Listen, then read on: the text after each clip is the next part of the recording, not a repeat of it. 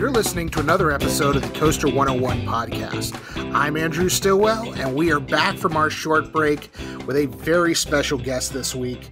We're going to recap kind of the last couple of weeks since we've been off. There's been a lot of news in the industry, but I thought of no one better than Coaster Internet's favorite TikToker. You may know him from his Twitter account, Coaster101Cuzzies, but more likely that TikTok account of the same name. We've got the CoasterBro, who that's his online brand. That's how we're going to introduce him. But CoasterBro, welcome to the Coaster101 podcast. I'm so happy to be here. I'm in the same name as Tony Clark.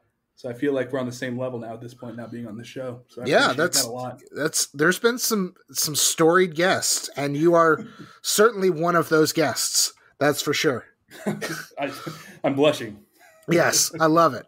Well, you and I, we go back a little bit, and if you did not take the opportunity when I guest starred on the Coaster101Cuzzies podcast several months ago, I feel like at this point, CoasterBro, he took the opportunity to ask me 69 questions. We had a little bit of an improv, demonstrated how bad my improv acting skills were. But CoasterBro, what can you tell us about Coaster101Cuzzies? Like, what's your Coaster Internet story? How should people find you? How do people know you? What's your story?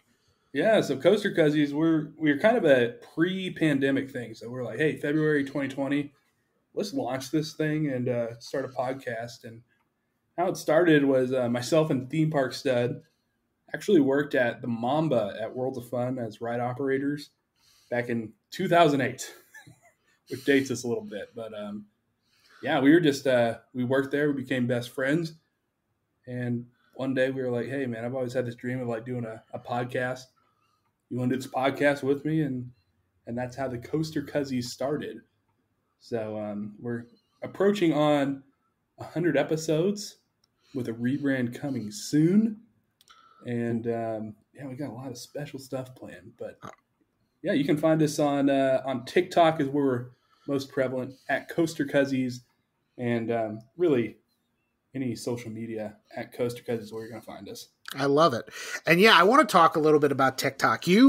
I feel like more so than any other blogger, website, podcaster, internet personality, I think you have taken Coaster TikTok and kind of made it your own better than anybody else. So do you have a strategy behind it, or are you just like I know right now you're in the middle of counting down your top 75 amusement parks you visited. You've done your top 100 roller coasters, like one a day. I mean, what's your strategy for TikTok? My strategy for TikTok is the main thing, even with Coaster101Cuzzies, is just create stuff that you would want to listen to. That, I grew up listening to podcasts, and there's just kind of this element missing. And with social media, that I think of this is unrelated, but Pat McAfee, this great personality. I was a big fan of him when he was a punter for the Colts back in the day, and now he's this media all-star in the sports game. What if there was a Pat McAfee in the coaster community? That could be kind of fun.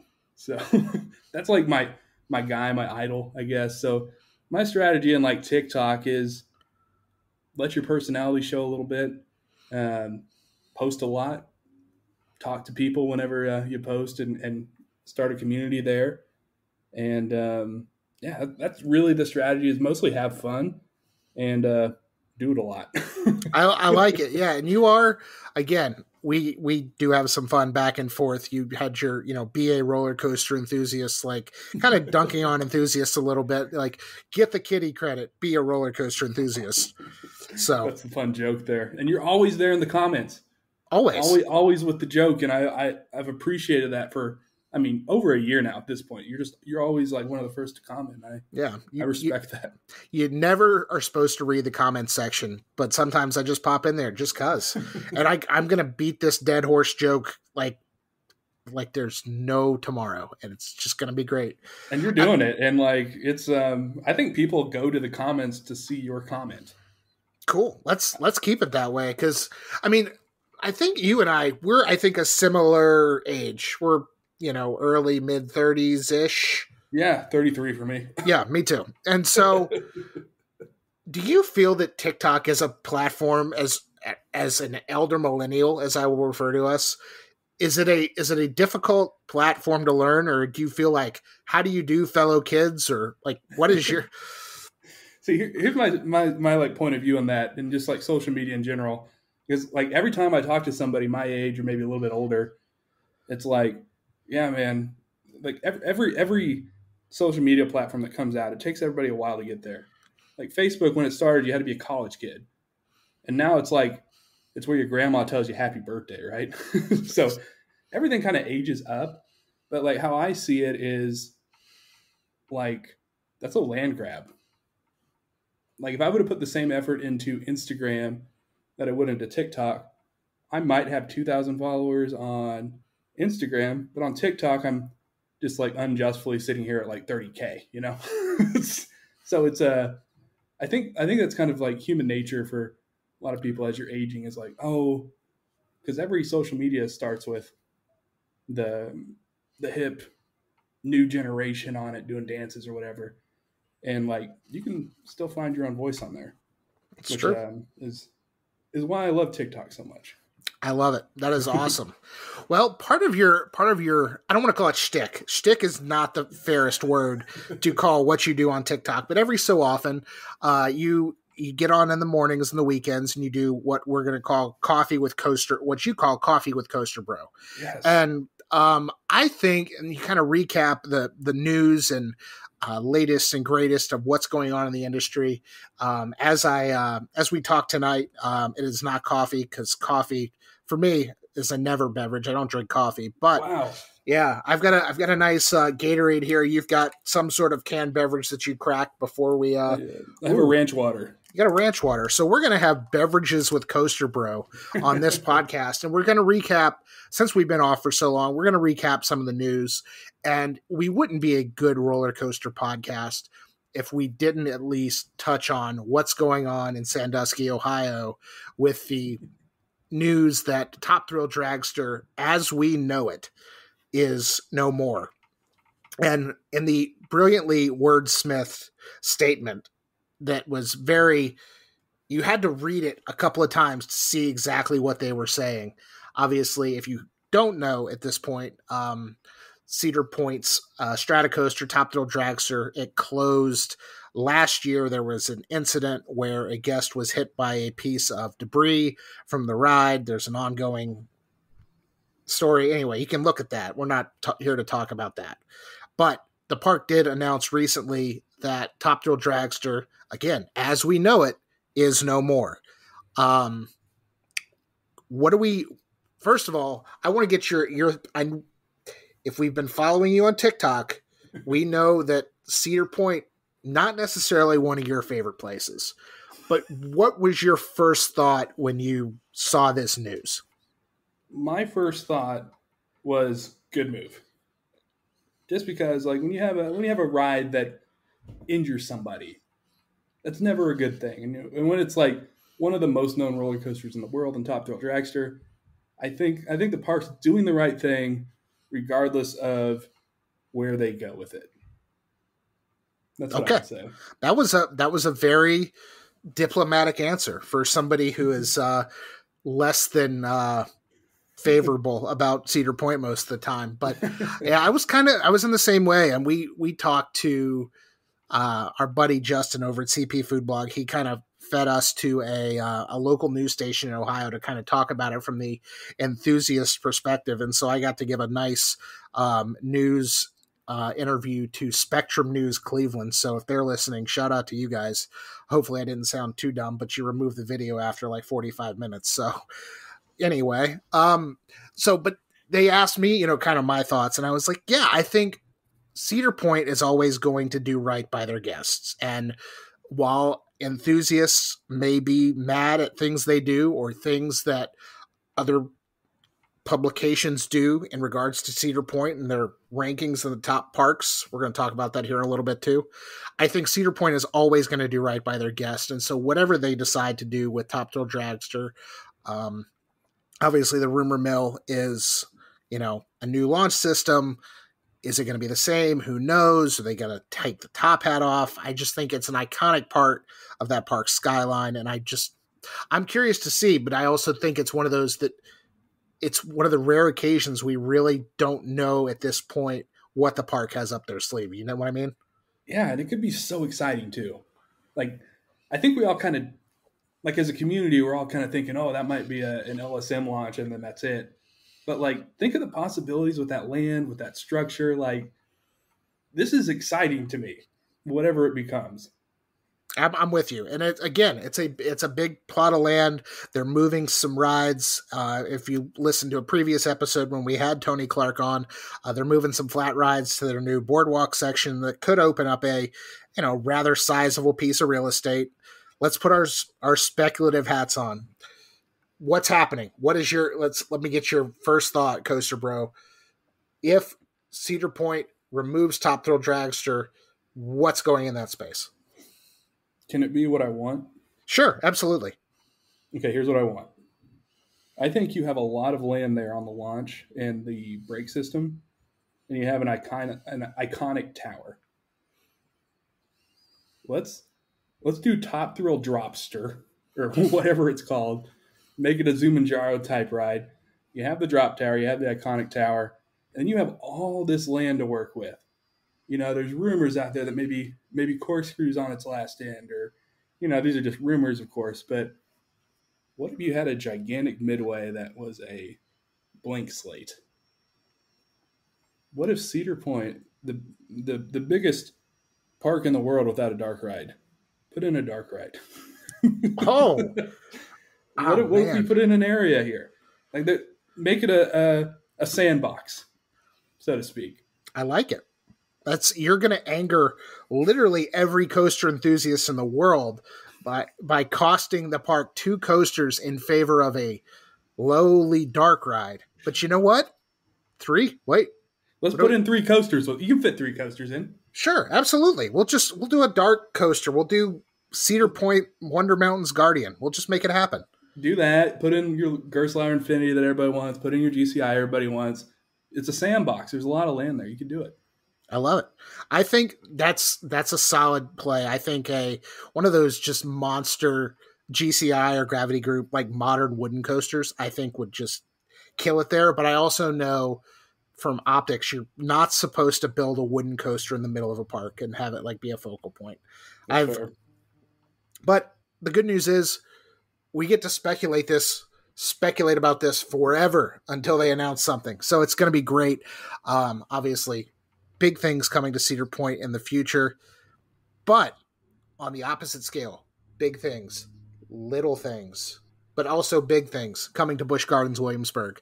The same day that Top Thrill Dragster, as we know it, again with the air quotes, was retired, Busch Gardens had their own announcement. And these things came out, I want to say, within like 4 minutes of each other. It was ridiculous that day.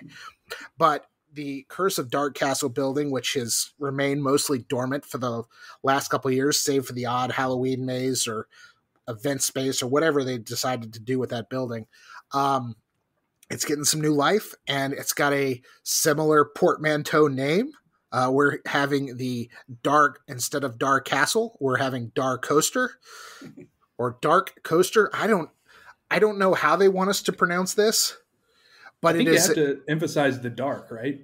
Dark Coaster. Yes. Dark Coaster. Dark Coaster.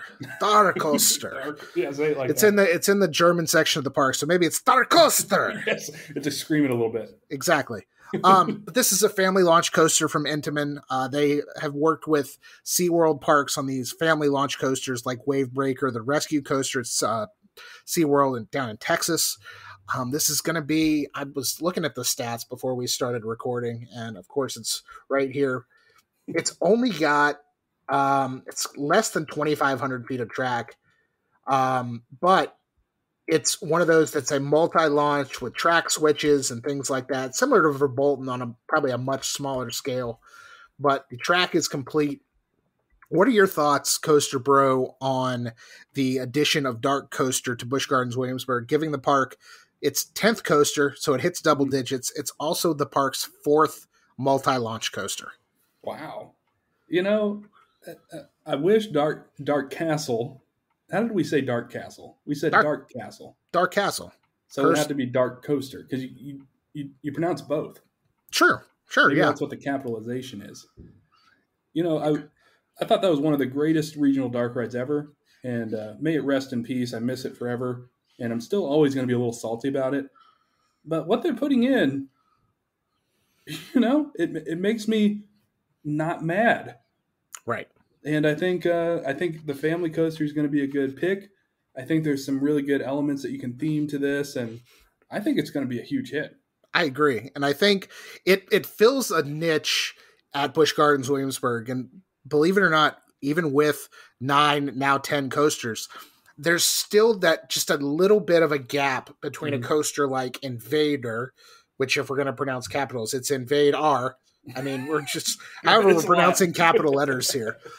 But there's still a bit of a gap between Invader and Verbolten, I feel like. And I feel like the Dark Coaster will be a good way to kind of fix that. Is there a lot of similarities, I think, between the two with the indoor dark section? I mean, this is all indoors, but it is what did the park say? It's the world's only all indoor straddle coaster, I think was the marketing speak they were using, which is, I work in marketing and communications for my real job. I am all for marketing speak, making something sound a lot cooler than it's actually maybe intended to be. Like, in reality, this is a family coaster in the dark, a la Space Mountain. And Space Mountain, obviously, thrilling guests for years. Right. And this is kind of, I feel like, Busch Gardens Williamsburg's attempt at a Space Mountain with, modern design and things like that. And I think Intamin, they're going to crush it. They always do, despite what most enthusiasts on the internet will say. But I'm with you. I think this is going to be a sneaky good roller coaster for the park. And I think it really accomplishes what the park is trying to do with that family demographic, for the younger guests who are, they're too big for Grover's Alpine Express or whatever their zero little Grover coaster is called, Air Grover's Alpine Express, whatever it is. But, you're maybe Invader is good for you, but this, I think, kind of fits that. It's in that kind of very, like, a step above the kiddie coaster tier, but it'll be good. And I think the enthusiasts will love it too. Just because, again, it's Intamin, it's launches. There's, 4, 5, 6 launches on this thing, however many launches there are. Probably about 24. I don't know. Yeah, it's, like that. Who knows? But with the multi-launches, and again, Busch Gardens has proven that they can do multi-launch coasters well. Have you been on Pantheon? I'm not. I haven't been to this park since, Verbolten was the new ride when I went. So, oh wow! I'm realizing, sneakily, there's a ton of new coasters I need to get on. You do, and keep in mind when you come out here, I'm like 5 hours away. I can hop in the car. We'll go up there. We'll have a pretzel and beer at Best und Breslin und Beer, and we'll go ride these new coasters. So it'll be a good time. And one thing I do want to point out too, you mentioned the comparison to Verbolten. Are we getting close to? Because you have the regional amusement park and you have the theme park, and people often are like, it's Disney, Universal, and over here is Busch Gardens, maybe Herschend. Are we starting to bridge the gap a little bit? Because if Disney opened 2 indoor coasters, I don't know if we bat an eye. Are they kind of flirting with that a little bit? I'm thinking. Yeah, I think we are blurring that line, but I do think that's a really good segue to kind of what I want to talk about next. But yes, I do think that line is being blurred a little bit. I do know a lot of the regional parks. I can speak really well to Carowinds, for example, with what they've done with Copperhead Strike and County Fair and what they're doing with the new Aeronautica Landing. Theming is becoming more and more of a staple in the regional park. It's no longer just the parking lot coaster. Unless you're Six Flags, then it's just a parking lot coaster. Anyway, sorry. It's not even a coaster this year, so. That's also a good point. So, good. Sorry about your dining plans. Thanks. You have TikTok and Coaster101Cuzzies to thank for that. Yes. Freaking TikTok, man. But on the subject of Disney and building indoor coasters that take long time to build anyway, Another recent event over the last weekend was D23 out in California. And CoasterBro, I don't know if you're like me, our Twitter feed during the Parks and Resorts panel on Sunday it was insane to sort through, because you had the people who were in the panel, you had the people who were writing blogs really quick based on news in the panel and were posting those. You had the official Disney feed, which was 2 or 3 announcements behind, and it was just leapfrogging one over another. It was like the wild, wild west of theme park Twitter during that time period. But, was there anything at D23 when it comes to Disney parks that kind of surprised you or shocked you or you're particularly excited about? I don't know your thoughts on Disney parks in general, but I love Disney parks. They're actually some of my favorite parks. I haven't been to one since 2019, which is a little odd. But obviously, some things that like make me excited is to see like Disney's California Adventure. So I'm not really a big Big Hero 6 fan. Like, I think I watched it, maybe fell asleep during it. Yeah. But I am excited to see Disney's California Adventure kind of create a new land in that awkward space of Pacific Wharf between, Radiator Springs and Pixar Pier. And to see that kind of come together and see that park slowly just start to, you're seeing different themes start to come in. I'm excited to see, is it San Francisco? San Francisco. There's no capital letters, so we don't emphasize anything weird. That's true. I'm just excited to see like a new land there. Yeah, I think see that park be more cohesive, I guess. I think so. And it's been probably a decade since I've made it out to Disneyland. I think it was 2013. And I speed ran those 2 parks. I was trying to hit every highlight or way to compare attractions. Like I did Space Mountain, I did everything, but it's been years since I've been there. And I haven't been back to the park since they've, changed it into, what is it? Pixar Pier is the new Pixar area. I don't know. There's a lot of conjecture, I will call the word, online about people who think that Disney is shoehorning too much IP into their parks. And I think it's definitely an argument for that. I think the IP is what makes Disney money, and the IP, if people can say, oh, I love Star Wars, I want to go spend $120 for a day to go to the Star Wars land. Or, I mean, it's not just Disney doing this. I mean, Harry Potter, Universal is a park, with the exception of, I think, Hollywood, Rip, Ride, and Rocket. Everything in Universal is IP. Yeah. And I think even Poseidon's Fury maybe is not, but that might be public domain. I don't know where the mythology lies there, but everything else there is IP. And so I don't think there is an issue really with the IP. There are some cases where I feel like the IP is, we'll call it shoehorned. I think the Moana experience in Epcot that is opening in 2023, the Journey of Water, sure, I get it. You have a Journey of Water. It used to be called the Living Seas. It's now the Seas with Nemo and Friends. That's your journey. That's your Journey of Water to me. Yeah, but true. If you can put Moana in the park, maybe guests will be like, "Oh, I want to go see Moana," because you can't put her in World Showcase because Moana is Hawaiian, right? Yeah, some sort of Polynesian island for sure. I'm not sure if it's technically Hawaii or not. Okay, well, unless we get a Polynesia World Showcase pavilion anytime soon, but it doesn't. Would be dope. Really would be. And I think a really good one. The only thing that would make more sense for Disney would be to make a Brazil pavilion and have them do a churrascaria, a Brazilian steakhouse. Ooh. Think of the prices they could charge for unlimited meat in Disney World that people would pay. Probably up to 150. With all of the Brazilian tourists. I think that's Disney. If you're listening, this is you can have this one for free. The next one will cost you though. Maybe one meal at the Brazilian restaurant would be exactly nice, so. Yes. This is the idea. I can't be the first person who's brought this up in a focus group. But some other announcements at D23. We received some details about Tiana's Bayou Adventure, which is the refurbished, rethemed, reimagined Splash Mountain. Best described as a love letter to New Orleans, which is going to be good. I think it's going to fit in better at Disneyland than it will Disney World a little bit.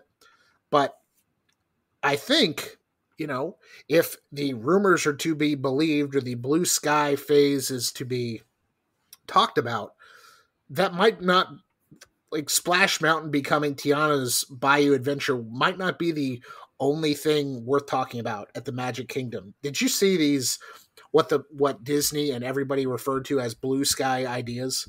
Yes, and I actually learned what blue sky meant through your article, so I appreciate that. But yeah, basically these are things that we might put in somewhere, right? Is that the idea? Yeah, somewhere, someday.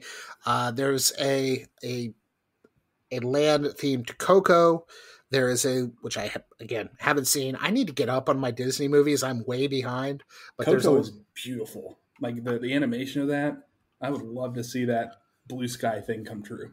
That'd be good. And then Encanto is another one. And then they talked about the long rumored Villains Land, which I think could be really cool. There's talk about, Disney After Dark, where it's this fifth gate is a villains park and things like that. I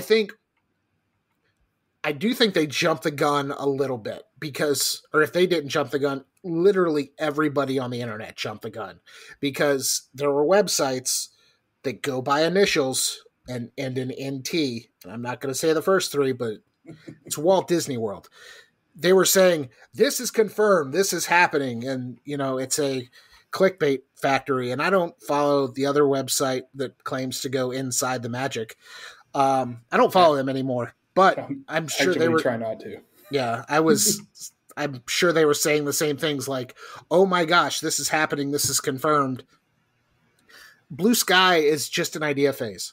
And, we've talked to people in the industry on this podcast before. Dave Cobb is somebody who comes to mind, talking about things that are in blue sky and just the ideation of an idea. And that's what it is. And be it if it's land behind Thunder Mountain, that's beyond Thunder Mountain, that connects Frontierland to Fantasyland through some arbitrary pathing, or if it's a fifth gate for Walt Disney World, these ideas are very impressive. I'm excited to see if they ever come to fruition. That said, Disney has already hinted in the fact that they are into 2027 in their construction schedules, because the Tokyo Disneyland Space Mountain is beginning in 2024, which at this point still 2 years away. We are still planning on the refurbishment of an attraction that will take 3 years, 2 years from now. And we all know that, given construction schedules being what they are, and I know they went through a pandemic, but Tron, the light cycle ride coaster, the Shanghai Disneyland coaster, which pre-exists at a park in Shanghai, by the way, has taken more than 5 years to open. It was announced in 2017. It will officially open in spring of 2023. And again, I know the pandemic was in the middle there, but I see your pandemic and I raise you Velocicoaster, which was built mid-pandemic in like 8 months. It's amazing. Yes. I still have not ridden Velocicoaster. I think I'm quick. Okay, this is good. CoasterBro, we're taking a road trip. We're taking this show on the road. We're going to go to Williamsburg. We're going to go to Carowinds. We're going to do all these places. Just come on to the East Coast. It's all good over here. We got good barbecue, too. You want to know a secret? Absolutely. You got Velocicoaster, you got Iron Claws, you got all these coasters. You know what actually might get me back to Orlando soon? The surf coaster at SeaWorld? No. It's that Nighttime Spectacular coming back. Okay. At Magic Kingdom. Oh my gosh. I'm so excited. So you're a big fireworks guy? I mean, I was thinking about this, like when you told me I was going to be on the show and I looked through this, I was like, think about the Magic Kingdom experience. Mm-hmm. Fireworks on Main Street, the castle, I think for most people is ranked above like the top coaster there. Like, I got to see the fireworks. I'm with you. And I don't even know if it's arguably the best show that's ever shown there. I keep forgetting the name of it. Wishes? Happily Ever Wishes. After? I've seen Happily Ever After's coming back. Yes. That thing As was part there of for like something a else. year or two, right? And then it was gone. And I expected it to be there like 20 years. So I'm excited for that to come back because I didn't get to see it. Yes. And then they've also announced, in addition to the Figment meet and greet, which is going to take a year and a half to make the happen. Suit. You already know, isn't the suit already made?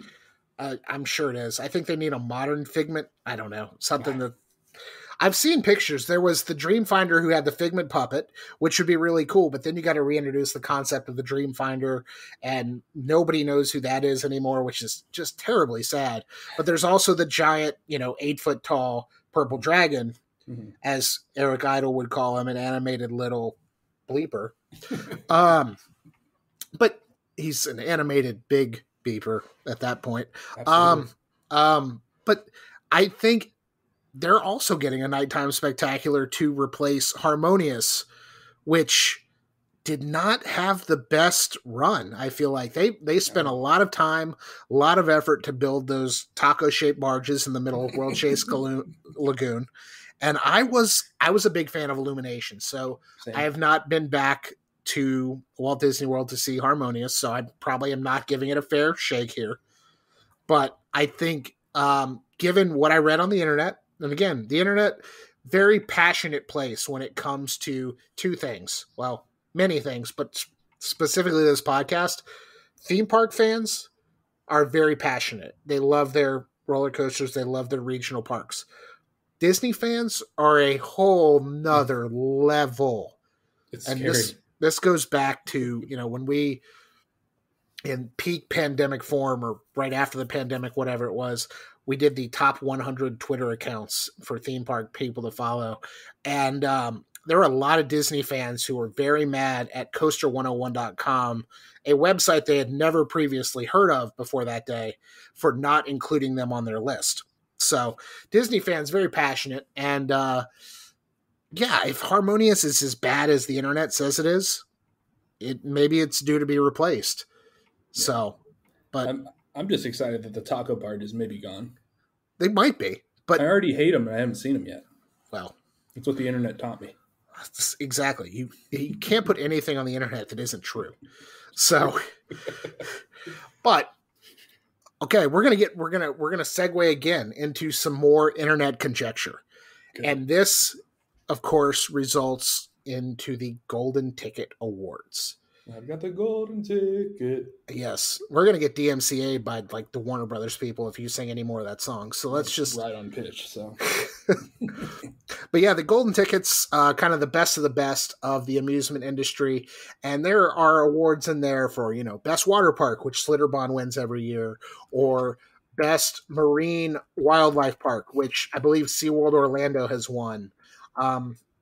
But there are other awards out there. Europa Park in Germany won Best Amusement Park for the, I believe, 8th year in a row.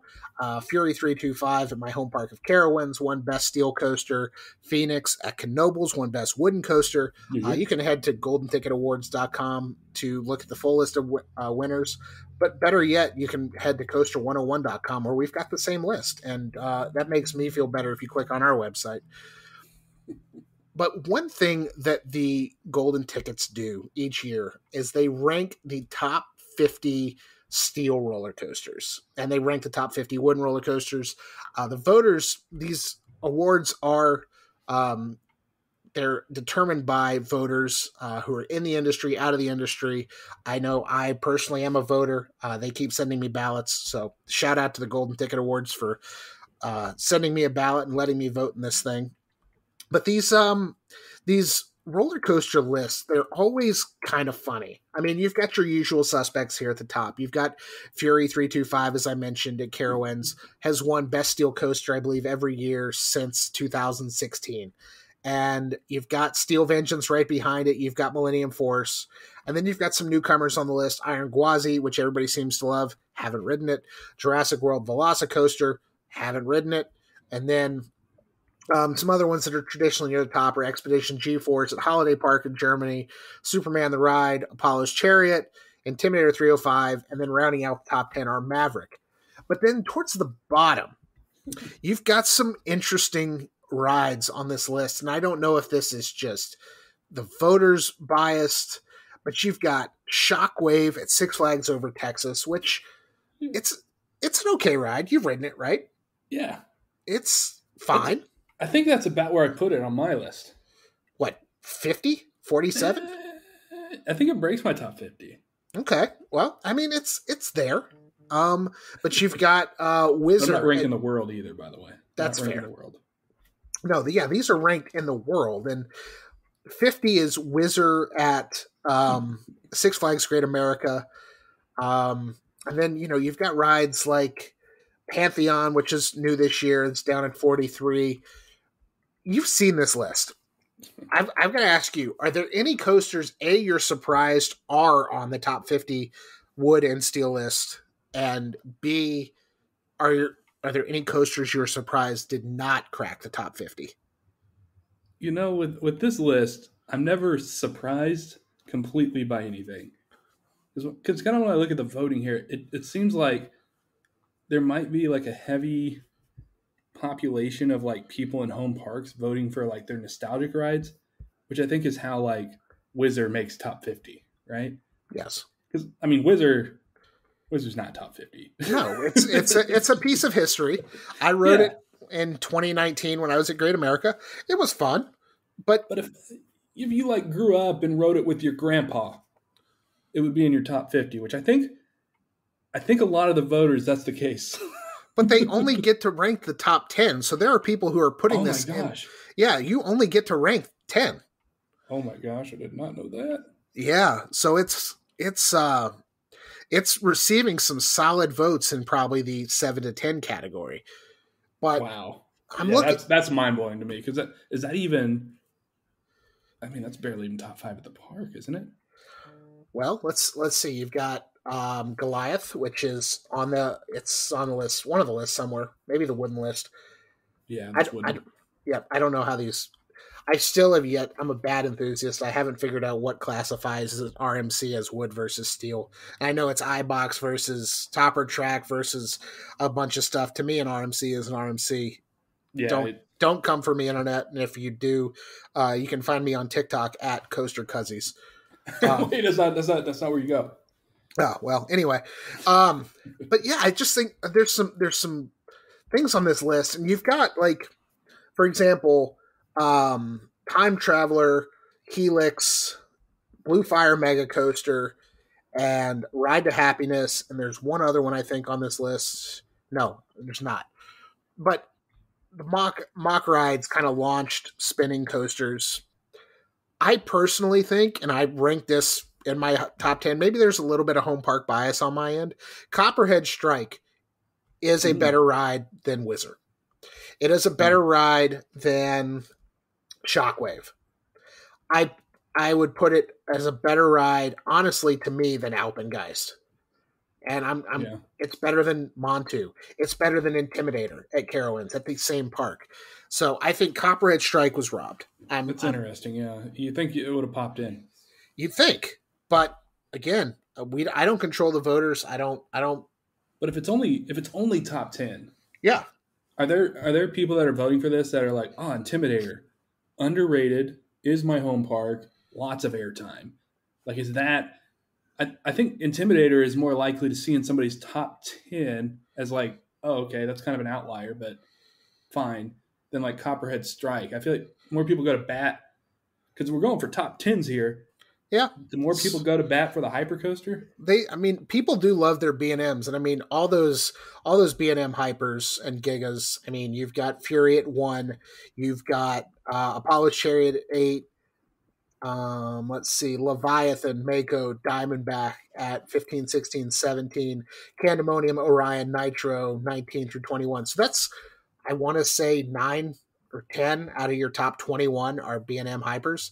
And don't get me wrong, I voted for all of those. I had them all in my top 10 or close to it. I mean, but I think it is weird because you've got those that are kind of like nationally, worldwide recognized. And then you've got something like Goliath at Six Flags Over Georgia, which while is on the list is kind of far down at 41. So And I that makes think, my top 10. yeah, I'm going to say it's such a odd list, but I do, I feel like I clocked in, I kind of checked the list and saw what I had ridden. I've been on 22 of the top steel coasters, which is good as someone who is a larger size who's been walked off several of these other coasters, Steel Vengeance. Thanks for nothing. But I think, and then I've been on, I think 20 of the top wooden coasters. And Okay. the wooden list it's your usual suspects at the top. Phoenix, Voyage, El Toro, Boulder Dash, and Beast. They're going to be top 5 on pretty much any wooden coaster list of any enthusiast who's ridden all these rides. And I just, when you get down to 6 through 10, you got Mystic Timbers, Ravine Flyer 2, which is fantastic, Ghost Rider at Knott's, Outlaw Run at Silver Dollar City, and Thunderhead. All really good rides, I'm assuming. Silver Dollar City you've been to, I haven't. Outlaw Run's great. It belongs. All right, cool. We're good then. Yeah. But again, you get down to the bottom of this list, and you see things like, hang on, scrolling. American Thunder at Six Flags St. Louis. Another, you're a proud Missouriite. Yeah, dude. Yeah, and I don't go over there too much, but I think those 3 Woodies, I mean, they got it wrong. I think that's the best of the 3 right at the bottom. And then you've got Boss, and then you've got Screaming Eagle all the way up at 38. So you've got 3 wooden coasters from Six Flags St. Louis. I don't know if it's a park really known for its wooden coasters, right? It's surprising. I mean, because you don't really have a unique standout there unless you want to say Mr. Freeze. Right. The wooden coaster line, especially in recent years, they've taken care of their woodies and they're smooth again. Right. But yeah, I mean, they're not. There's no standout coaster at that park. Yeah, and I mean, there to me, a roller coaster that should absolutely be on this list that is not is the Racer at Kings Island, especially with all the work that's been done in recent years. I just had to control F while we were on this list to make sure it wasn't on there and that I wasn't overlooking it. But it is not on the top 50. That's ridiculous to me. And then, Kennywood is Kennywood's Racer on there. It is. Kennywood's Racer is. Kennywood's, all of Kennywood's wooden coasters are on there. There's Racer. Racer is tied for 33rd. Thunderbolt is 20th, and Jackrabbit, one of my personal favorites, I think I ranked that top 3, is 12th. So, Shout out to Kennywood getting. I mean, this is Pennsylvania Park, so I guess it shouldn't surprise us, right? This is true. I mean, Pennsylvania parks, they have a very passionate fan base. And I know the Ace convention was up there last year, I believe. I think it was at Hershey. And that's important. It is. I think there's a lot of recency bias with a lot of these people. I think that's why Lightning Racer, which I believe is RIP, right? No. Oh, you're thinking of Wildcat. I am thinking of Wildcat. Never mind. Forget I said anything. Again, I don't know what I'm talking about, but I just host a podcast. Anyway. But so to go back to the Acer thing, though, I used to be a ride operator in 2009 of the Prowler, and that's when they had their big Ace event there, and we threw a dang party for Night ERT. You better believe that it got Best New Coaster of the Year in 2009. It did. And I've ridden Prowler. Prowler at night, that is special. Especially the year it opens. Real special. Yeah, I was going to say. It was... I remember that ride, and it was I think my first ride on it was a night ride, and it was just bananas. It was so good. Yeah. But yeah, I think the golden ticket's always a fun exercise. You can kind of see, the parks you've been to, the parks you need to go to for certain reasons. Like I haven't been to Knoebels. They have the best food and have won this several years in a row running. And you wouldn't think of a small park in Elisburg, Pennsylvania as having like good food. Mm-hmm. But apparently they just kill it. Have you been? Knoebels is my favorite park. And okay. I will stand by every Knoebels award that is ever given. But the dietary needs suffer a little bit. So I'm like, for me, I don't think it's the top part because like just down the road at Hershey Park, the dietary needs of like if you have a certain allergy, like they've got it all mapped out. Knoebels, you have to like DM them and they're like, oh yeah, there's supply chain issues. So bring your own food. So like I don't know if I agree with them as the best food, Right. but like if you don't have an allergy, it's pretty dang good. That's good. That's good to know because as someone with not food allergies, Mm-hmm. I'm good. We're Yeah, we're you're gonna have a party, man. I'm ready. I got to get up there. That's the key. Those are the two parks, like two of the parks to me. There's three really that just really stick out as parks I haven't been to that I really want to go to. Silver Dollar City is one because they're everything that's there from Time Traveler to the big B&M that everybody takes pictures of. What's the name of it? Wildfire. Thank you. Wildfire to Outlaw Run. I just think it's Powder Keg. Exactly. I need to get out to Branson, Missouri. I need to get my yellow Branson bound sweatshirt like I'm in the movie She's Out of My League and just get on a flight and get out there. But then also the other two parks are Knoebels and Hershey Park. And as we sit here tonight, you've got your Hershey Park hat on. Yes. You love Knoebels. It's just you should absolutely book it now. Go. Those are three of the best parks in America. I'm going to make it happen. Yeah, I don't know when, but I'm going to make it happen. I say try the fall for Knoebels. That's like a dream for me. Knoebels is one of my favorite parks. So is Hershey, and so is they all make my top 10. Spoiler alert. Yeah, I was going to say, spoiler alert for the TikTok. This is, what are you, like day 65? Yeah, like, it's going to be a while, so you'll probably forget about it. Yeah, so like 2 months when you're listening to this podcast in the back catalog, we already know what 3 of the top 10 are going to be. So it's great. Wow. But can I make one more point about the golden tickets that I actually absolutely like? Yeah.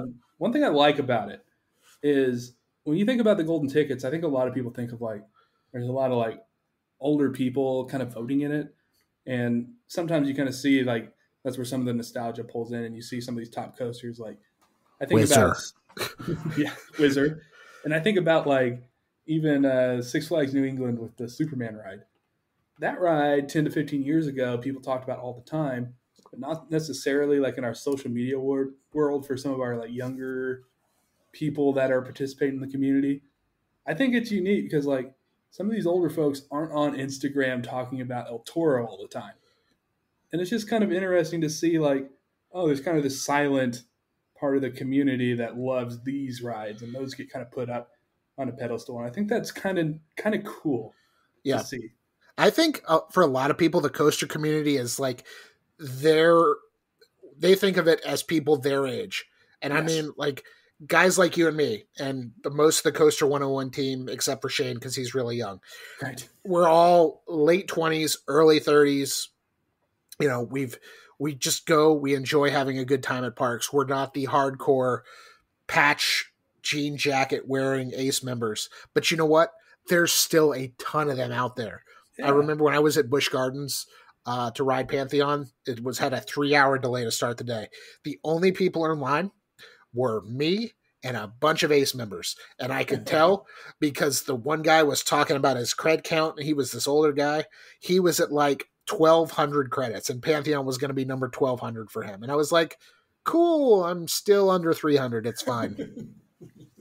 But I do love the thing I love about this hobby and this community is the like-mindedness of people. Like we all have opinions, again, conjecture opinions. We're very passionate about our opinions and the things we feel about our parks and our likes and our dislikes.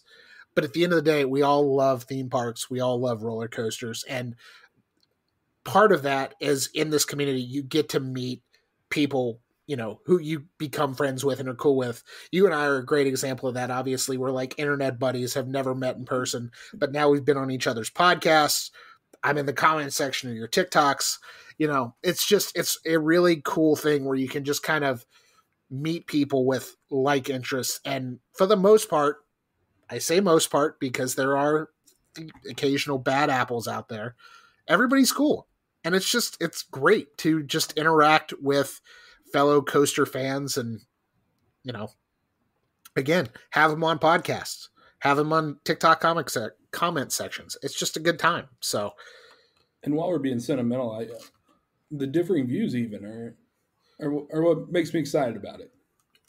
That people can like the fact that I have like teenagers that are hitting me up on TikTok and like, Vekoma boomerangs aren't that bad. You know, they're saying that. And I'm like, gosh, this community really is great. This is great. We just need to educate the youth of America a little bit better. Somebody loves them. It's one of the 4 rides at their park in England, and it's their favorite thing, you know? Crazy. Well, before we wrap this up, anything else you want to talk about or plug? Or you mentioned a rebrand. What can you tell us? Can you give us any scoop on the rebrand? I will give you a tease because literally just came up with this 5 minutes before I started recording with you. But if you know the Coaster101Cuzzies, you know there's like this other podcast that we mess with a lot. Like, we're good friends. They maybe have been gone for a little bit. Maybe they're coming back a little bit. It's not us. It's definitely not Coaster101. They've got blogs to write. They're busy. But yeah, there might be a little merger coming for the Coaster101Cuzzies. And, you know, I'm just really excited with the content that may be coming out of this. I like it. That's all I can say right now. Again, effective tease. Which, if you know the Coaster101Cuzzies, you know what I'm talking about. So it's like, who's the Coaster101Cuzzies that are listening to the end of the Coaster101 podcast? They'll know. Right. And if you're not a Coaster101Cuzzie, you gotta get on it. Might as well. Exactly. Coffee, beverages with CoasterBro, be a roller coaster enthusiast, top 75 countdown on TikTok. You got to be there for all of it. So we're having a party. And you can find all of our stuff. Like, obviously, we're on TikTok at Coaster101Cuzzies. If you don't know how to spell Cuzzies, do this. Go to solo.to/Coaster101Cuzzies. Oh, wait. Yeah, we gotta spell that, though. If you don't know how to spell Cuzzies, it's Cuzzies. You got it. I appreciate you helping. I got to ask real quick, before we wrap this up, what is a Cuzzie? So, yeah, a Cuzzie. So, to reference that, I did mention Pat McAfee earlier in the show.